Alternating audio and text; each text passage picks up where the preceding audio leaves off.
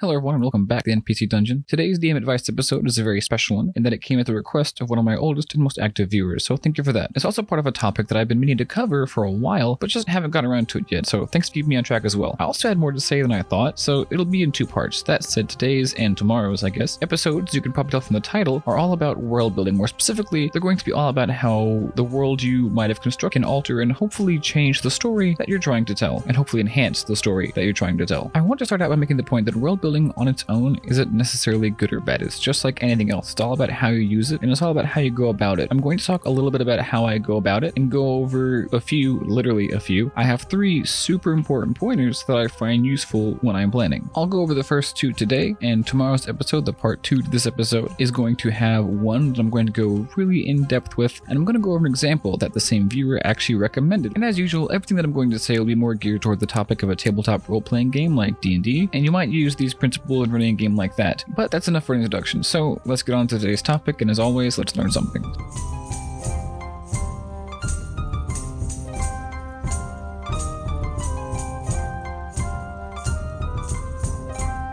So world building, it's fun, right? Chances are if you're here, you really enjoy it. And chances are if you clicked on this episode in particular, you're either building a world for a game you intend to run, or you want to build a world for a game that you're thinking about running. But if this is your first step, I recommend backing up a little bit. If you're running a game of D&D or something, or even if you're a writer like myself, and you're writing either a sci-fi or a fantasy story of some kind, remember that what you're trying to do is tell a story. You're trying to lead people through a story. The story should be first. The story should be prior. I recommend having a good concept of it in your head first before you begin building up your world. That way you know what you're building for, and that way you know the purpose of everything and the purpose that everything serves in the world for the story. And a tabletop role-playing game like D&D, as I know I've said before on this channel, tends to meander. If your world building isn't very focused like that, all you're going to end up doing is adding on to that and contributing to whatever confusion your players might feel when the story does begin to meander. And plan for that meandering. But I want to be clear though, when I say put the story first, I am not saying that you should be planning for the story to be going in a certain single direction, because it almost never will. What I'm saying is just what I said earlier. Start with a simple, solid concept in your head and go from there. Know the kinds of things that are going on in the world in order for the different elements of the story to take place. See, the story is still prior there, and then keep in mind the kinds of general directions that you want things to go in. But all this is still kind of up in the air and possibly a little bit confusing, so let's go in with an example. So let's say that you have a concept involving the politics centering around the nobility of some given city that you made. Maybe one house is becoming especially powerful, and it's your player's job to figure it out. Well, that's your story. That is the concept. That's what's going on. Now, what's going on in the world is also part of the story. Maybe there's simply funneling money through a network of bribes and threats and using local muscle to shake down local businesses, something like that. Now, what might your players do to figure this out? Well, they might try to infiltrate some event where a lot of wealthy nobles will be gathered. They might try to visit local businesses who end up getting targeted. They might learn about local criminal groups and who they're tied to. They might look into a local merchant's bank or something, and they may even want to check in with other noble houses and see what's up with them. Now you have a lot of direction to build in. See, if you just started building, you'd be making things haphazardly, and you wouldn't know if they'd be directly connected to the story. Now you know that everything you build will be connected to the story in some way. Let's go with the example a little bit further. Make the criminal syndicate. Figure out what they are and how they started, what they're involved in, why they're involved, where they are, what they do, why they do that. Maybe the city is known for certain exports, and they specialize in retrieving and smuggling said products. And that's just a few examples of what you can do with this. And the same thing goes for everything else that I just mentioned in the world. I'm not going to go through all of it because obviously we'd be here all day if I did, but I encourage you to take that prompt that I just made and kind of build from there and see how having the story concept first can really help you know what you're going to build in your world and possibly reduce confusion later on down the line you start running the game. You'll probably find, as I said a second ago, that this method is a lot easier and it gives you much more focus than just kind of building. I want to emphasize this. There's no trade-off here at all. It's not that it's easier but less focused. It's much easier and you can build and be more focused. As I said, you don't have to sacrifice ease for amount or amount for focus or anything like that you might typically expect. And yes, obviously you'll be building a lot, but you'll be doing a lot anyway. As I said, this is D&D after all, and it ain't easy. And now, once you start doing that, now you have my permission to world build. Otherwise, you run the risk of falling into what I like to call the world building black hole, where you make a bunch of different things that don't really contribute to the game and have no real direction or meaning. If you just build first before making the story and try to kind of fit the story and inject the story into it, you may feel like you have a lot to work with. You may feel like you have a lot of pieces and things developed for your world, but when you sit down to play, I can almost guarantee you that it will feel like a barren wasteland. You don't know that anything you have will actually contribute to the story. And even if you do build a lot, you have this really intricate world, you can have the most finely constructed world ever, but if your players have no story and nowhere to go, you do not create a campaign. What you did is you wrote a history book. History's cool and all, don't get me wrong, but when I sit down to play D&D, my goal is not to be passively led along by the hand through a world. Rather, I want to experience and drive a story forward. And besides, if you at least start the story first, understand you can't get it completely built first, then you'll find the act of world building just sort of comes from that. I know I said earlier that I wasn't going to go back to any more of those points that I mentioned in my example before, but I'm going to revisit it. Say you need your players to go to some kind of merchant bank, like I said before, or your players intend to go to some kind of merchant bank, and maybe it's because they suspect some kind of shady dealings going on there. Well, because you have planned for that part of the story, and because you have planned ahead for it and you know that's part of the story, you now know that you're going to need to build a bank. Now ask yourself, is there a noble family that runs it? Who are they? Where are they from? What kinds of dealings do they have? Where is the bank? Why is it there? What kinds of connections does it have? How does magic affect how valuables are stored and transported in your world in this bank? This is what I meant earlier when I said the story gives you direction. You can think about these questions all day long, and you can build in directions from your world, but if you have the story first, you know which directions are most beneficial for you to build in. See what I mean specifically when I say that giving the story narrative first helps give your world building direction? You see, the world building that you do in your story enhances it in that it bolsters the story. Like I said earlier, you can have a rich and vibrant world rife with detail, but if those details are not related to your actual story itself, it's just going to feel empty, no matter how much you have in it. But more about detail in the next point.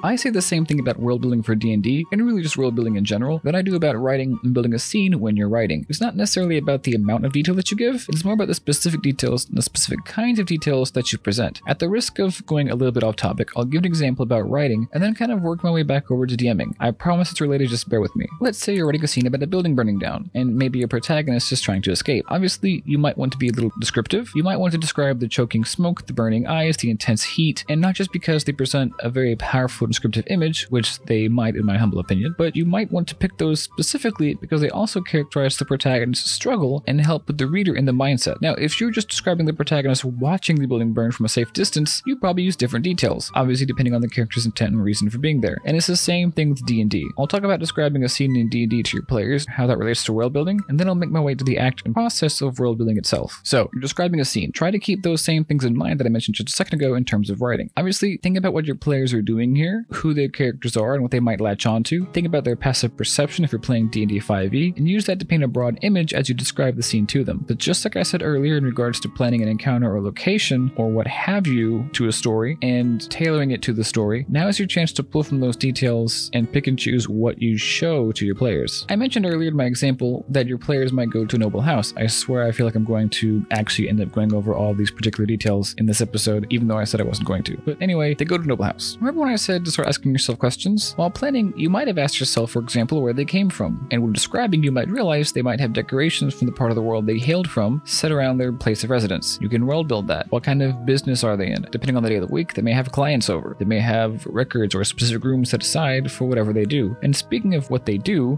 what do they do for fun? Do they have an art studio somewhere, maybe a small music hall or a chamber? Do they have a massive dining hall for entertaining guests? All this and more can help you get across who they are. The really cool thing about this method that I like to employ is that you don't ever even have to directly say anything. You have this indirect method of characterizing them, so to speak. You don't have to tell your players this family is really into music. They can see it. It's kind of like that age-old writing advice, show don't tell. Now you kind of see why I started with a point about descriptive writing. And as promised, I'm going to finish off with how this helps with actual world building. After all, I do give D&D and DM and GM advice on this channel, so let's go into a little bit of that. Well, as I already hinted to a little bit just a moment ago, details aren't only transmitted through description when playing D&D. NPCs might tell your players about things. There might be some other things they just see in the world. For example, I ran a game recently that started in a very tall city. My players could see constant construction, upkeep work going on. The city was this way because of an event that happened many years ago that rendered much of the outside world too hostile for the average person, so instead of building out, they had to build up. That first part was gotten out with description, and my players were informed of all the historical details, either by knowledgeable NPCs, if it ever became relevant, by reading if they wanted to, and just by members of the party who had lived there for a while and just knew. But I try not to force this information on them, and I didn't just describe it to them. They only learned it if they either wanted to or if it became relevant. But as I said there were a few details they would just see, one of which being the fact that traveling to different layers of the city was done with different giant mechanical elevators. And that's just all presentation. It's not description, it's not dialogue, it's just presentation. When it comes to actually building the details to be presented in the world, however, you might want to think about what's going on in the story and what details and things you might want to build that might be relevant for that. And just like with the elevators, if you're building the criminal syndicate like I mentioned earlier, you might want to know who leads it. And if you do, you might want to start building what kinds of ranks and rituals they have. And just like when the elevators come into play to show how big the city is and how you travel throughout the city, so can those ranks be used to characterize this criminal syndicate if the players, for example, ever try to infiltrate it. And as a bonus note, in that case, you'll be ready if that ever happens. And that's really key too. Building like this helps you be ready if your players do things you don't expect. If I just started randomly building this criminal syndicate all willy-nilly, so to speak, I might have never come across that, and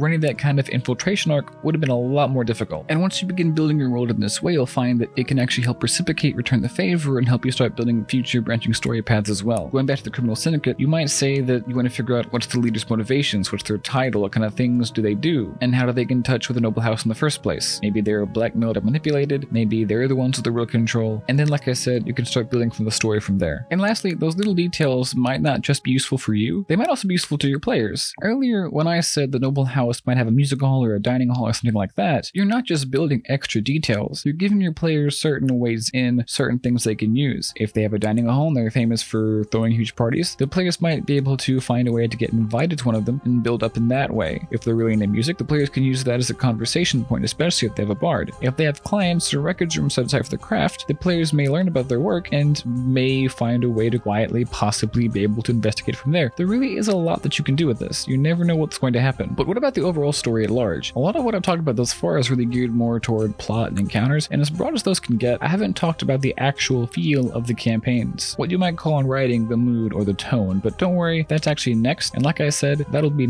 tomorrow's episode. So feel free to come back then for the part 2 of this special 2-part world building series, and feel free to check out my other episode this week, which is about another character that I more recently played. More specifically, it's about the backstory of a character that I more recently played. And feel free to come back next week where I'll talk a little bit more about world building and finish off the finale of the Brynwyn story for now. I really hope this is helpful. Thank you for watching, and until next time, let's learn something.